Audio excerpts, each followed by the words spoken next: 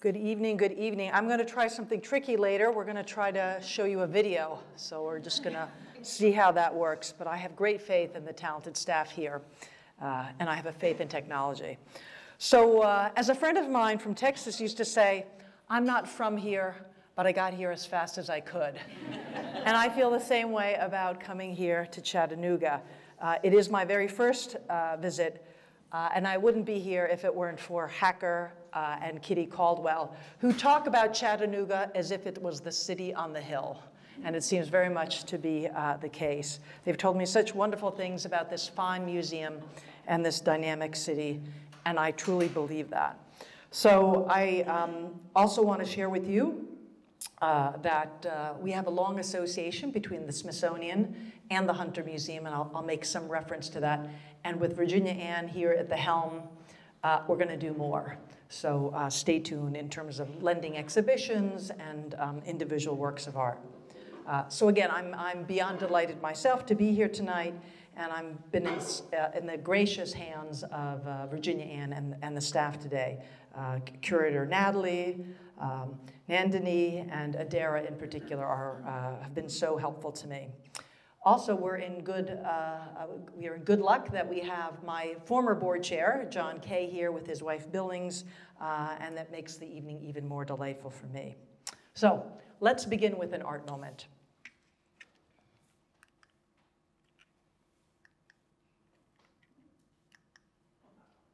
As I said, technology is my friend. How about whoever's in the back advances at one? Let's see. Oh, it's me. The on switch is critical for any technological endeavor. So today in history, September 15th, as you probably know, was the Battle of Chattanooga, but I'm not going to talk about that. Today in 1887, the city of Philadelphia launched a 3-day celebration for the most important of our documents. In that case, in 1887, it was the 100th anniversary of the Constitution. And so I begin my talk with one of the most popular works in our collection called Preamble by Mike Wilkins. Not an artist you know, but every museum is filled with fan favorites and that are deeply meaningful and make returning to the museum time and time again a special treat. So I invite you, as American photographer Walker Evans said, is to stare. It is the way to educate the eye and more. So look closely. I can see you're already beginning to puzzle this through. So when I give a tour, I always stop here. What do you see? How many license plates? You're tempted to say 50, but let's not forget us in the District of Columbia, so it's 51.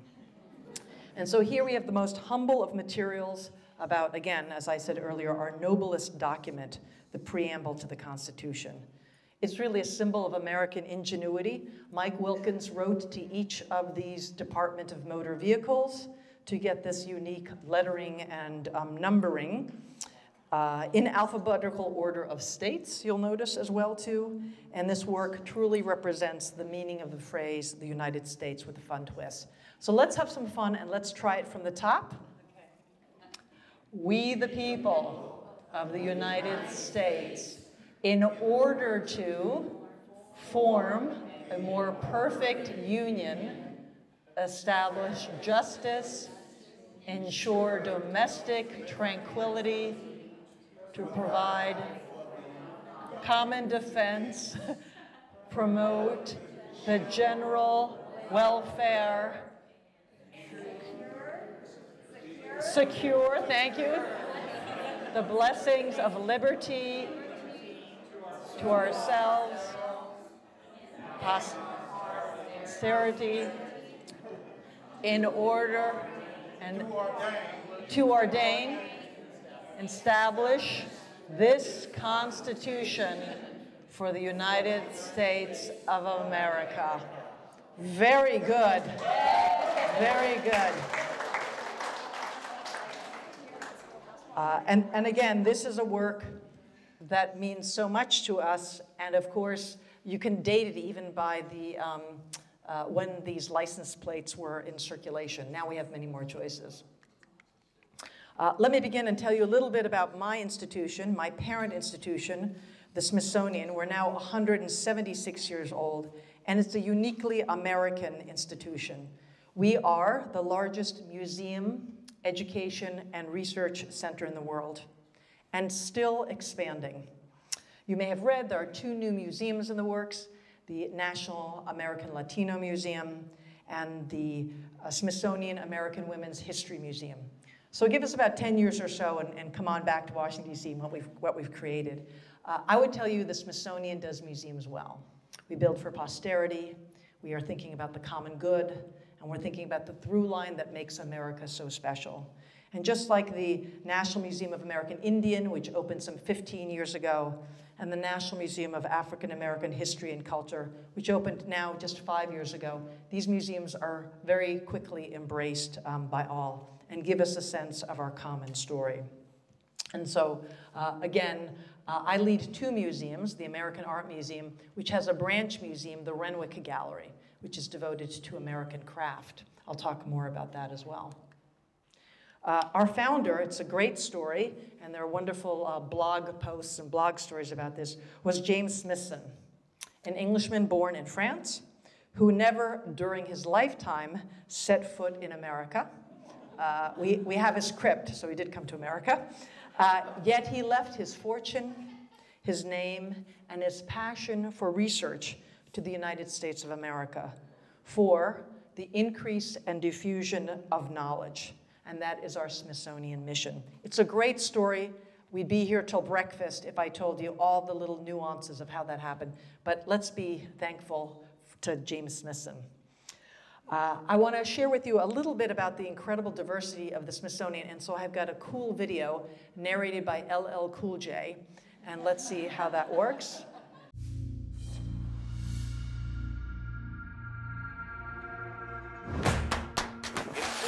America, 1846, an audacious idea to grow and broadcast more knowledge than the world had ever seen. With an eye to the future, that dream was the Smithsonian, your Smithsonian. Expanding the portrait of a people, revealing the building blocks of life, to discover new species and save those we already know. A knowledge powerhouse with purpose and a community mindset. Inspiring a new generation to learn from the past. Speak up, be civic, serve a nation. So that together we can step into the future with optimism. No dreams deferred.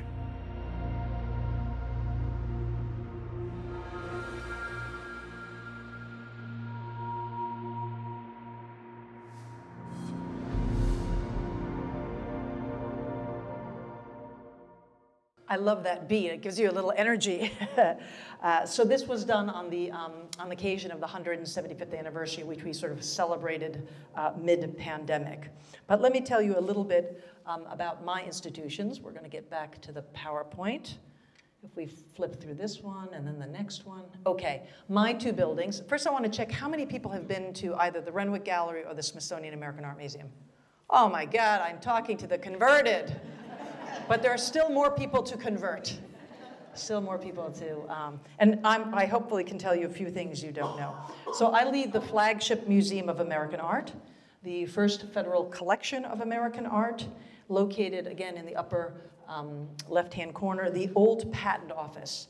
It was the 3rd federal building built in Washington, D.C., located between the White House and the US Capitol. Pretty good location most days, not on the mall, but people still come our way. And again, it was designed to, pre-Civil War, to display patent models.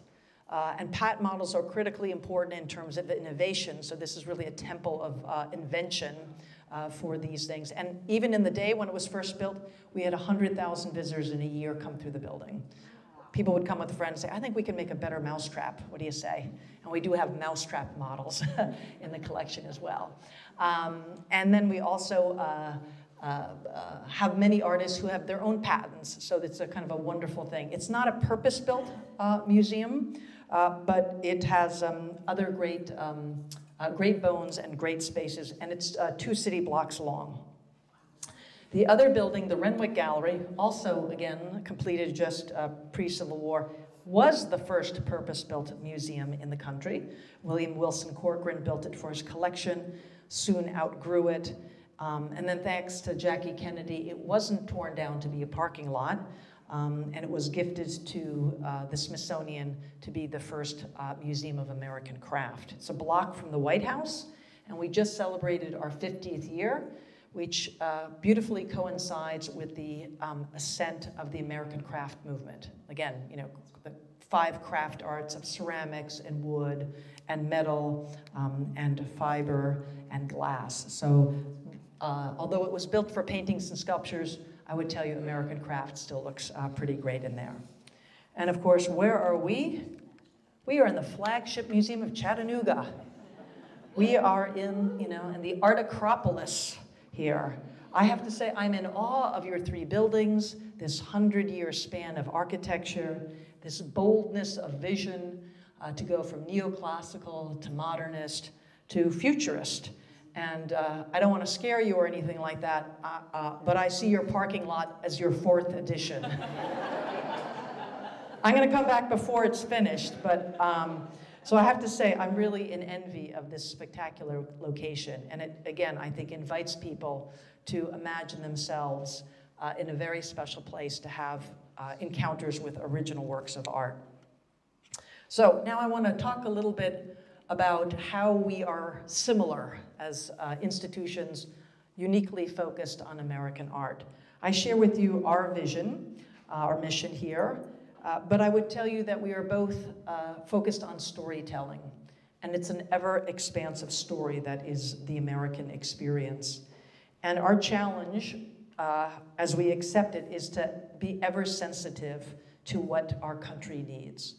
Our Secretary Lonnie Bunch speaks often about we have to make sure we are ever relevant, have a greater impact, and even a greater reach to ensure that everyone comes to our institutions and sees themselves represented here. Most importantly, we are caretakers of collections and art that offers a window into another human being's experience and vision, and this happens across time and geography.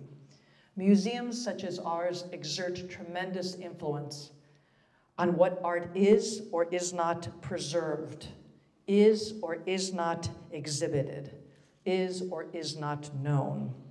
And further, we also determine what counts as good and important, and we form the values that drive scholarship, the art market even, and the collecting priorities of other museums. That's what we do.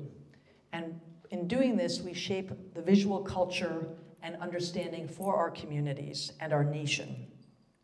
And at the root of what we do, and I love your mission statement too, is we connect community, and we do it through experiences. As education is one of our key activities as well, and I'll talk a little bit more about that, and I'm going to need your help on something, so I hope you're up for it. It is so important, this role for museums. I'll tell you a quick story. When I was at the Tacoma Art Museum, I had a wonderful staff member, and she had 2 young sons. And every time we had a family day on a Saturday, her sons were there, without fail. One day I said, I'm so impressed you come each and every time. And she told me she wanted her children to be among different children, not just those of their private schools or their Christian church. She wanted her children to be among community, a more diverse community than where they lived or went to school and worshiped. And the museum was that place for the family. She wanted their children also to see a wider world, again, through art. I thought that was such a lovely story, such a thoughtfulness as a parent. And again, we have a role to nurture and shape our own communities. And again, we do it through changing times, and aren't we living through changing times?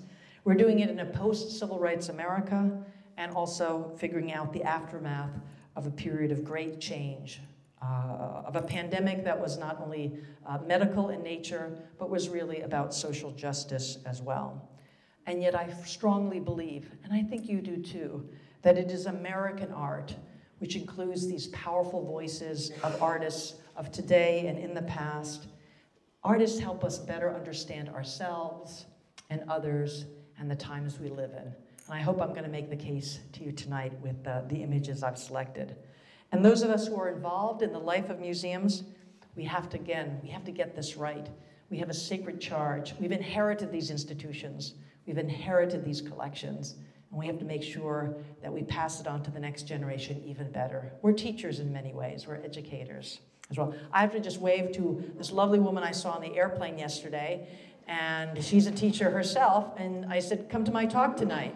And she's on the board, you may know her, the board of the Symphony Orchestra. Thanks for coming tonight. You gotta make friends everywhere. You gotta invite everybody to come to the museum. I got one visitor today that I brought. Okay, in all seriousness, the definition of museums are actually changing today. And there was a very important conference in Prague recently, the International Council of Museums, just as they sound, the Council of Museums, put forth a new definition of museums. I'm gonna read it to you. I think a lot of it will sound familiar, but I'm gonna emphasize a few things. A museum is not for profit. That's actually different. There are a lot of for-profit museums out there. They're saying that it's not for profit. A permanent institution, 70 years young, here at the Hunter, in the service of society. You've been in the service of society since you opened your doors. That researches, collects, conserves, interprets, and exhibits tangible and intangible heritage. A lot of that is in your mission statement already, so you're right there. Also, museums are collecting institutions. There are a lot of institutions that don't collect art. And so I think the differentiation is museums are sort of in the forever business, I like to say. And it's a reminder, again, that service to society is at the core for the common good. The Smithsonian is very much dedicated to the common good, and I also believe museums are so. And again, telling stories is critically important, and making safe spaces for difficult conversations, again, in my opinion, is at the important heart of what we do. I want to share with you kind of a definition of modern and contemporary art, because I think it's so important today. It is about expansive conversations, and artists are always challenging established conventions. There's a lovely quote by Maya Lin. You know her work. She was the designer behind the Vietnam Memorial when she was a student at Yale. She famously said, "Can I do something in my lifetime that can help change the way we are? Can I help in a little tiny fraction make it better here?" This is an artist pledging to make our world better. And I think that's, of course, the more time we spend with artists, I think that's hopefully what we leave with. And so bringing artists into the community with artist residencies and speakers and all of these things is critically important for a vibrant community, which I see very much here in Chattanooga. And of course, artists are always challenging authority and questioning everything. So let's talk a little bit about my second topic. First, sort of a little bit of how we're similar as museums, and now I want to talk about the experiential in American art. This is one of our most beloved paintings, coincidentally, in the Billings and John Kay Gallery, and it is this fabulous Bierstadt. We'd like to believe that this place exists, but it's a construct. It is an artist who is taking this American landscape, uniquely American landscape, and giving it a little bit of awe and wonder and grandeur here too. And again, the European artists were drawn to the great churches and fortresses and castles of Europe, and American artists came to look at what brings us together with these great landscapes. This painting was quite dramatically presented. There were curtains in front of it. You paid your 25 cents. You brought your opera binoculars, or you rolled up a piece of paper and you looked inch by inch. This was territory that you wouldn't necessarily see in your lifetime. So it was just sort of the beginning of opening these great railways. And of course, you see the presence of nature, a big theme in modern and contemporary art, always, historically too. But you also see the absence of people, as if there were no people there. But we, of course, know the Native Americans were there, but with a couple of deer up front as well. And so this is nature as Eden, as resources, as part of America's manifest destiny. And let's look at the date, 1868. This is after our country has been ripped asunder, and now it is the artists who are helping build a common story, a common history for America. But 3 years, again, painted after the end of the Civil War. So again, American landscapes are part of what is the unique American experience. And I would tell you, every school group stops in front of this painting. It is still as awesome today as it was when it was painted. And it's gigantic. It's some like 17 feet large. So let's jump in what artists are doing in conversation with such things. And these kinds of artworks, I'm going to tell you, present a heck of a challenge to museums. Earth art, this great movement of the 60s and 70s, was really an anti-art movement. Pop art was coming onto the fore here, a moment of consumer culture being depicted by folks like Andy Warhol and Roy Lichtenstein. And then there's Robert Smithson going to the Great Salt Lake. This is actually a work of art that isn't always visible. It depends on the tides on the Great Salt Lake. And it is experiential. Just like that great landscape gives you this experience of wonder. You have to walk along this. It's a bit of a labyrinth and maze that you walk to and back. I had the pleasure of finally visiting it recently. And when you stand there, you get this incredible vista. And again, it's not something you can collect, right? We're collecting institutions, but you can caretake it. So the Utah Museum of Fine Arts caretakes it. And again, we have to ask ourselves today, who owns the work of art? And does it really matter so much who owns it?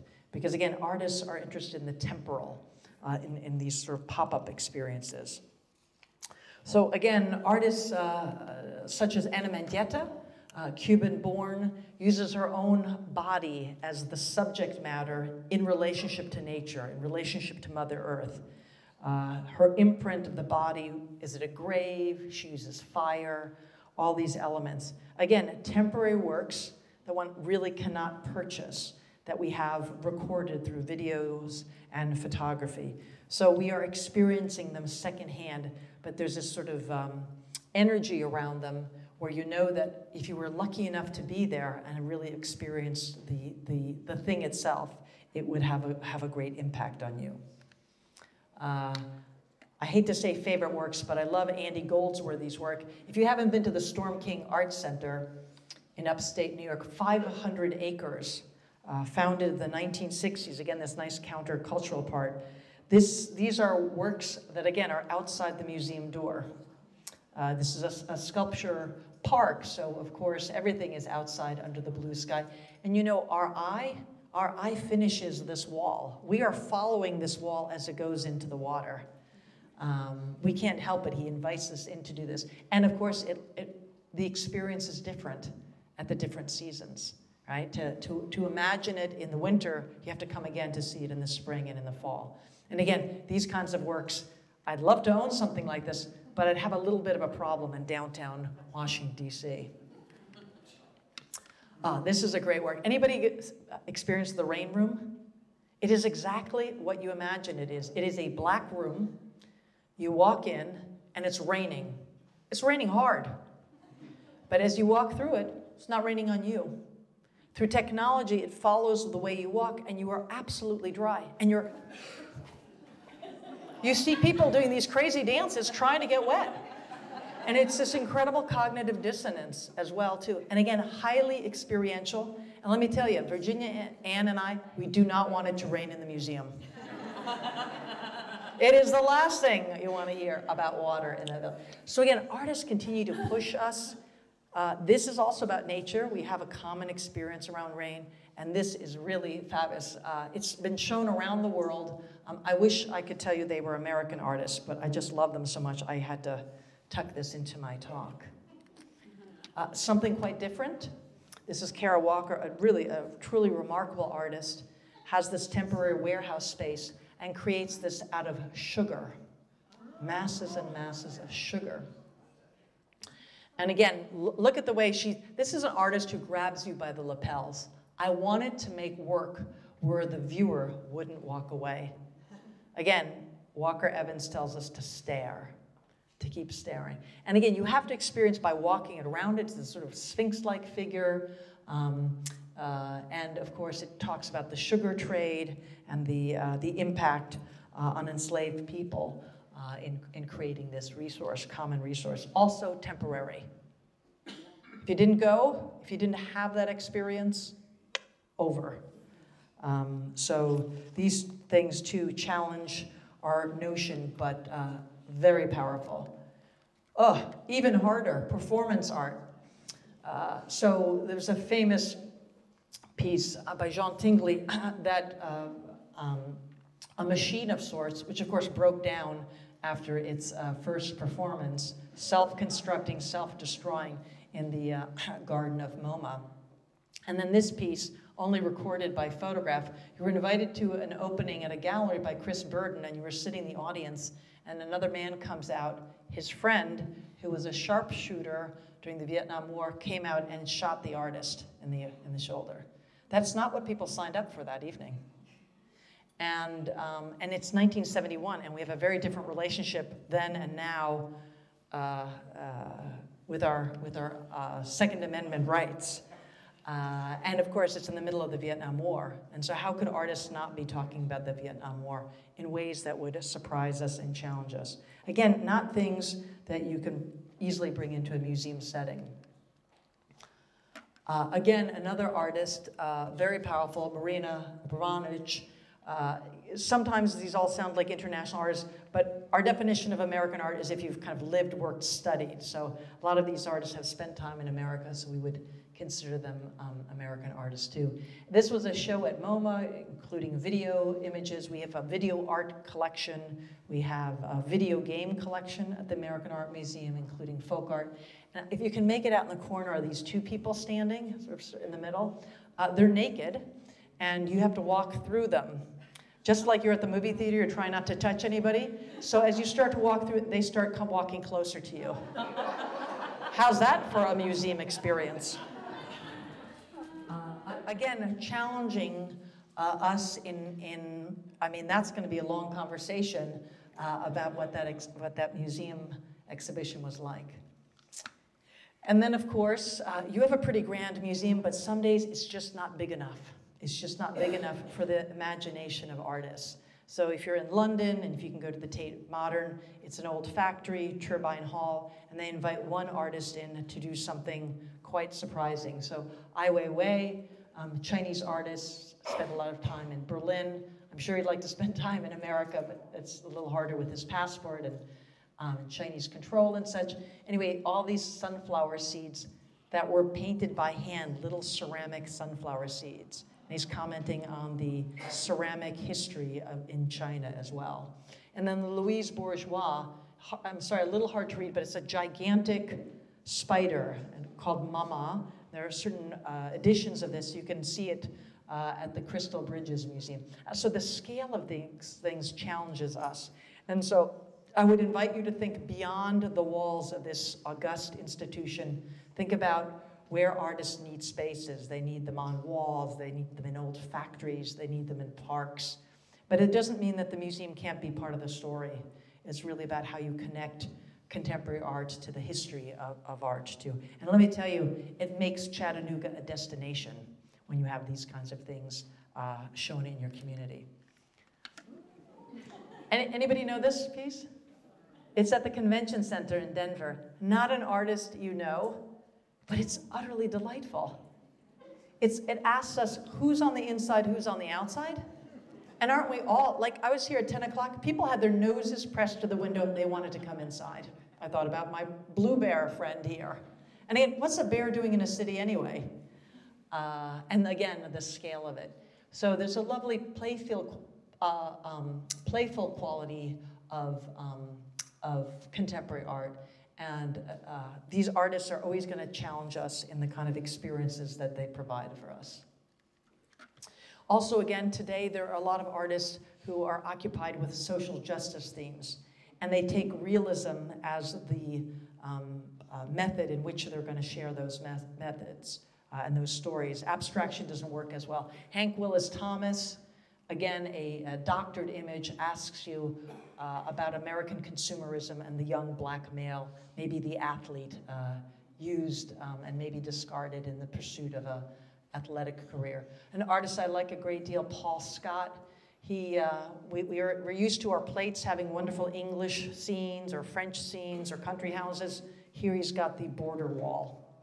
You know, that too is part of our American landscape. And Wendy Red Star, she knows Albert Bierstadt's work, and she says, guess what? My people were there.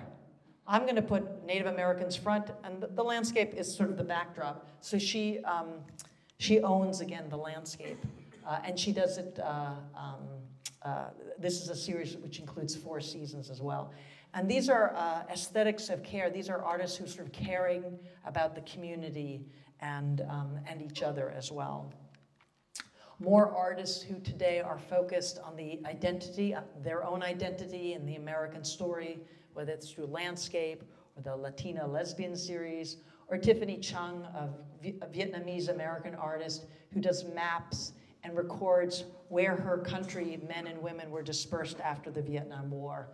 And you remember that many of us have an immigrant story. Hers is a little newer, but we also think about maps and where destiny took us. And then Kehinde Wiley, who's in the great American portrait tradition, says whose portraits were not made, and why can't they be as elegant and noble and bold? And I love these floral backgrounds. You remember he also did the portrait of Barack Obama that is so well known today. And then artists like Shirin Neshat, Iranian American. And again, artists have these voices that we have to make space for. And again, they capture us maybe with provocation, with beauty, with something quite unusual. She makes films as well as photographs, and when you see her work, you'll never forget it again. It's really quite powerful. And she also films them in America. I don't know if you know the capital city of Albany, New York, but she uses this kind of very futuristic environment for some of her backdrops for her films. And then there's a social practice and a kind of community collaborative work. This is an artist named Sonia Clark. We just bought this. It's gigantic. It's a monumental cloth, as its name implies. She knows this very powerful but forgotten object at my sister museum, the National Museum of American History. It was a kitchen cloth, dishcloth. That was the symbol of surrender for the Civil War. And Sonia Clark says, why isn't this the symbol that we think of? Why is it the Confederate flag? And so she makes it as big as the Star-Spangled Banner. And she says it should be. It should be the flag. It should be the symbol we know. And she invited people in the community to help her make it. So it's not always, the artist having to make every piece. It invites other people, like sewing circles, bringing other people in to create pieces. It's on view right now, actually, in the Renwick Gallery. And so again, I think with your recent accreditation by the American Alliance of Museums and your focus on the visitor experience, which is not just about comfort. It's not just about, is the bench in the right place? Are there amenities here? It's about really the powerful experiences you offer. And I had a terrific, only 2 hours in the museum today, and this mixing of the collection of old and new, highlighting women artists, highlighting pieces that ask you to rethink the other pieces you seem to know. You go into the room and you say, everything looks the same except one piece is different. And so then you have to figure out which one is different, why, and how are all the other pieces speaking. Again, we're doing a lot of that at the Smithsonian American Art Museum. And I'm here to give you a preview. Actually, I haven't even shown my own trustees this, so sorry about that. This is the 3rd floor of our building. These are called the Lincoln Galleries. It was where Abraham Lincoln's 2nd inaugural ball took place. Everywhere in Washington, there's a little bit of spot of history or two. So we've just taken these glorious galleries down to the studs, so to speak, and we're repositioning the walls and we are creating a more expansive narrative, a bigger story of American art. People expect to see themselves represented in our galleries, and we very much want to deliver. So as we think about these new galleries, it's very much what we talked about today. I'm going to be quiet for a second so you can read these 4 points.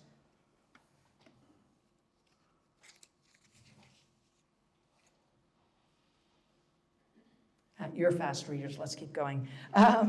So I talk about materials and methods. We talked about license plates, we talked about dirt, we talked about fire. These are not traditional art-making materials.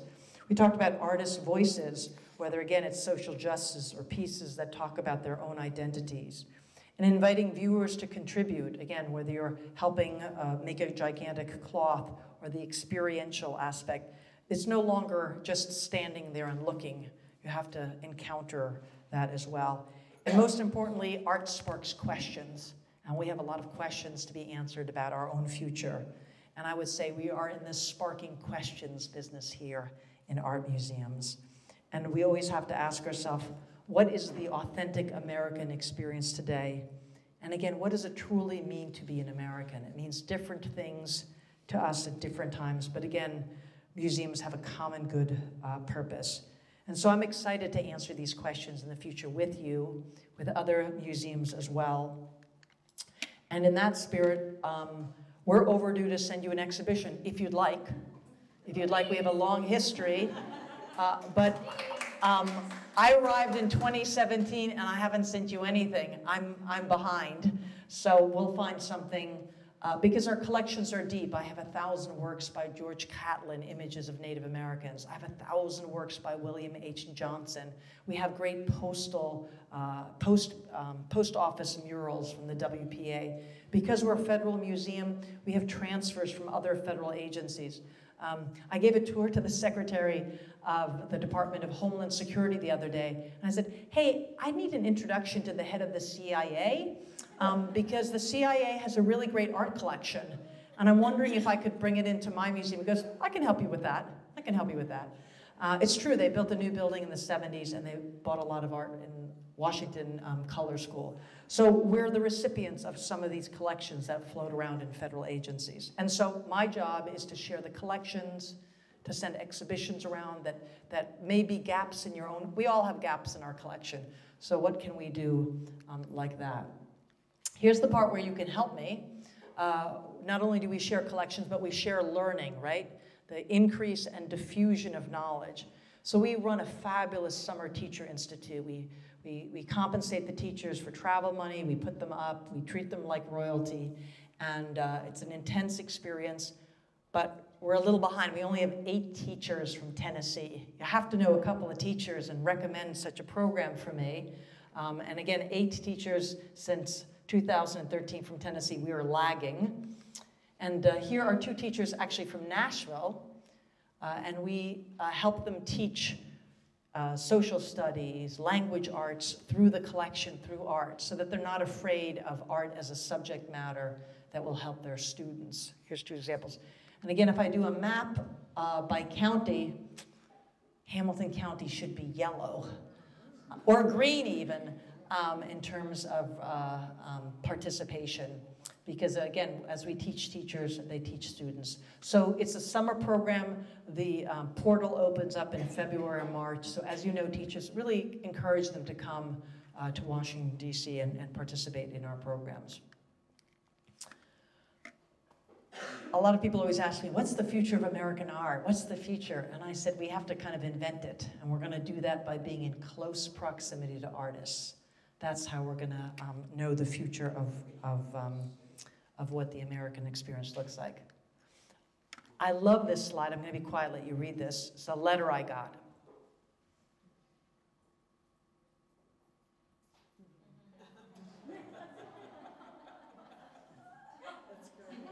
I know Virginia Ann has a letter like this in her office too.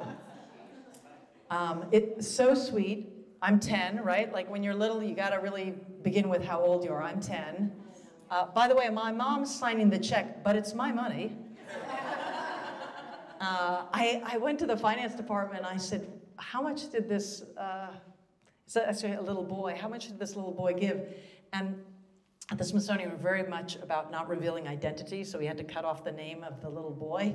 And so they said, we can't look it up without a name. But I think it was under, around $10 or something like that. And this is a sign of what we do best, is we're here for the next generation. And so I always ask people, come to a museum and bring a child, because they will remember your bringing them and the experience that you had. So I want to be mindful of the time. Virginia Ann, are we on, or do you want another slide or two? We're good? Okay, so I'm going to hop a little further because I want to show you some things that we're doing that are a little new and maybe worth copying in some ways. So when we buy works of art at museums, I'm always desperate to get the work of our art out as soon as possible, right? I believe in horror vacui. I have a fear of empty places, spaces. So every hallway like here or every stairwell is ripe for art. So this is a conversation between two works of art. I'm sorry it's not a good image because I just took it from my phone. But rather than a label for each work, there's a label for what puts these two works together. Can anybody guess who any of these artists are? Especially the flowers on the right. Georgia O'Keeffe. This is a smart crowd. And who was Georgia O'Keeffe's husband? Alfred Stieglitz, also hanging in your galleries. And this is a photograph that we recently bought. Let me see if I have a slightly better image. Not really. It's sort of in the hallway, just to give you a sense. And we call it New on View Encounters with the Collection. So something new we brought in that speaks to something that's already in the collection. And that way people get to know the depth of our holdings and understands how we now have a new conversation that's happening. We just did a show called Artist to Artist, talking about Thomas Hart Benton as the teacher for Jackson Pollock. You actually did something similar with your labels in the gallery. I was very impressed. We have a little Jackson Pollock, and people are like, what? That's a Jackson Pollock? It was his cowboy years when he was in Wyoming. But again, people want to know the stories, the encounters, the relationships. It deepens our understanding, again, of ourselves. So this is one of the new things that we're working. And I can tell you it's very popular, and it's right when you enter the museum and near the museum store. So while you're waiting for somebody, you can learn a little something, too. Oh, we also borrow exhibitions. You might notice that there's the specially named gallery in the corner, too. I wanted to talk a little bit about audience research. What do we know about our audiences? Not that much. You'd be surprised about who comes. So there was a very important study done during the pandemic. You can read it online. It's very approachable. But there were a lot of things that made us sit up straight in our chairs. So again, we have to be more relevant to more people in what we do. And that people think that they're not included, their stories are not told in history museums, in art museums, and operas. That's a real wake-up call. And of course, there's also good news in terms of how people understand and experience museums.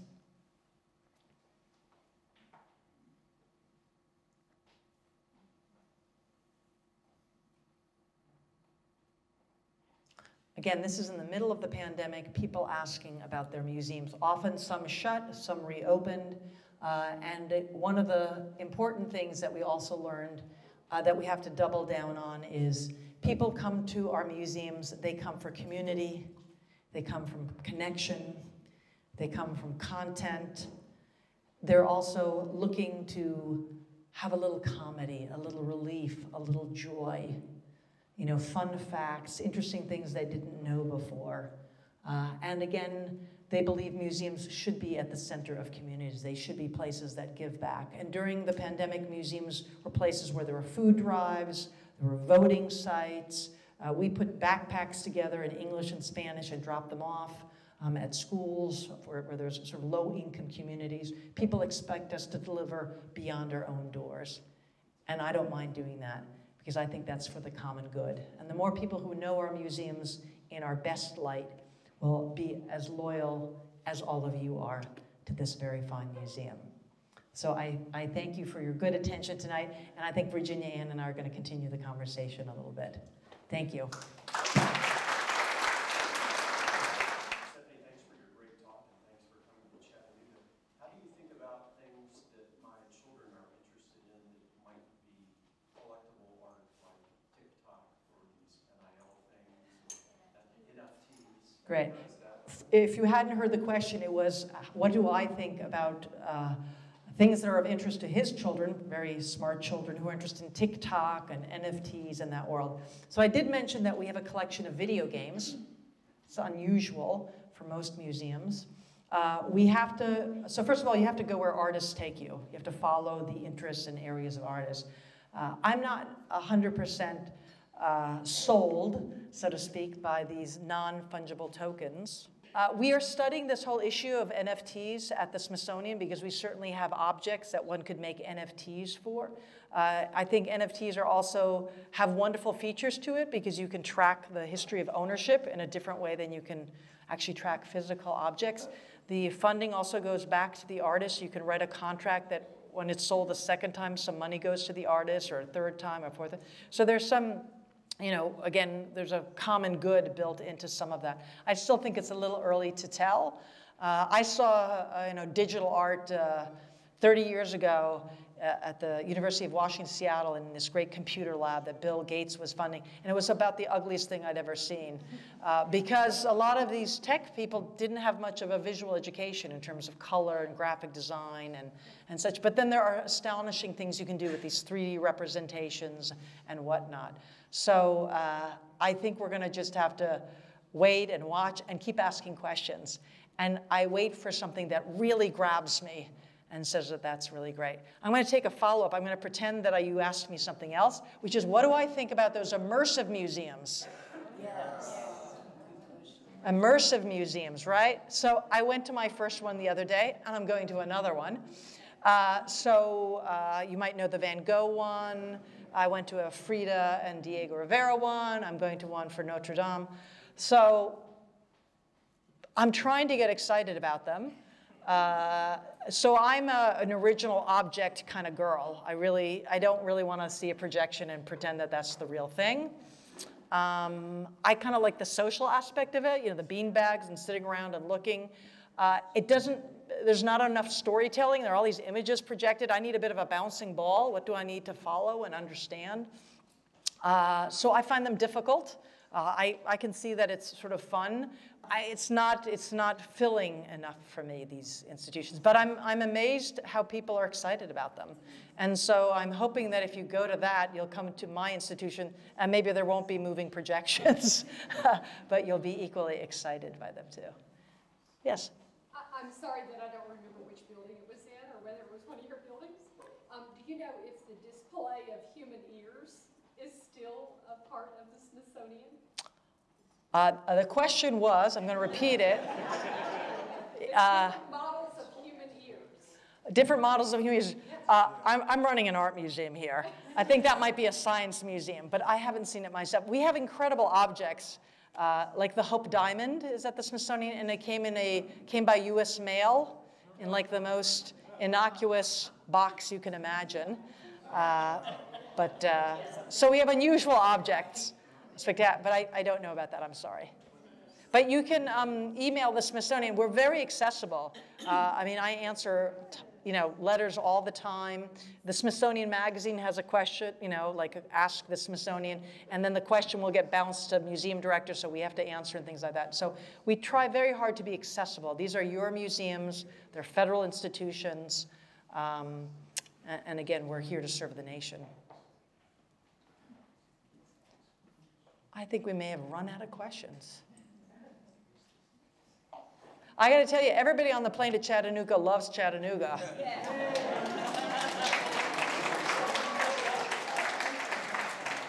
I'm trying to take a nap, and people tell me these really interesting things. I'm like, oh, I got to make a mental note. I got to go here or whatever else. So you live in a very special place. Again, I lived in Tacoma, Washington, which I call a bit of an orbital city to Seattle. But there's something about place in America. And this is a very dynamic place. Has always been and will continue to be. But you got to support the art museum.